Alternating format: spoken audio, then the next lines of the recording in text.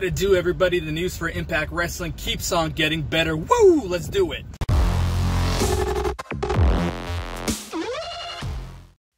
Alright, what it do? It is BQ. This is the Impact Lounge. If you're not already a subscriber, what are you thinking? This is the #1 place to be for the Impact Wrestling fan. It's official like a ref with a whistle. Impact has made the announcement that they are moving to AXS TV, and they gave us a date. Now, when I originally reported this here on the channel, and I can only go with what I read, the initial rumor was that at the AAA event they might announce this, which is kind of a funny event to do it at, 'cause it's not necessarily an Impact event, and I don't even know how it's going to air in the United States, if it's going to air at all. So today they have made the announcement official. No change on the logo, which is good, because they would have had to change the belts and everything, but it looks like the color scheme is going to go from blue to red. At least that's what it's looking like so far. With everything, Impact is updated, so we're not going green like Global Force Wrestling. That's a good thing. Going red, so that's awesome. Look forward to the new merchandise, new website. I would imagine website will probably stay the same, but there's probably some new merchandise, things of that nature. So really excited about this. Give it a thumbs up.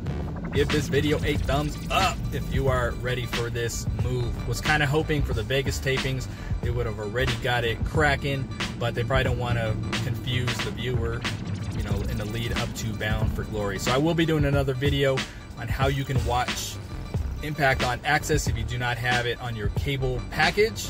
But with that being said, people have been asking what's up with Twitch. Now, if Impact owns AXS, is it going to still simulcast on Twitch? It's a good question. If it was back to where they were doing 10,000 viewers on Twitch, I would have said no. Now that we're in the 2,000 ballpark, I would say it's very possible, because who knows what kind of revenue share deal they're going to get for the show on AXS TV.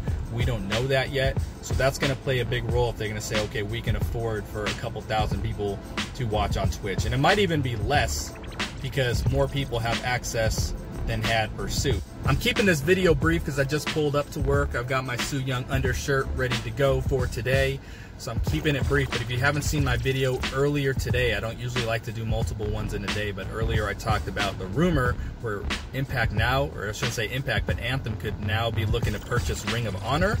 Check the pinned comment of this video to check that video out. So happy day, happy day, happy day. We know when the move is going to come. It's going to come after Bound for Glory.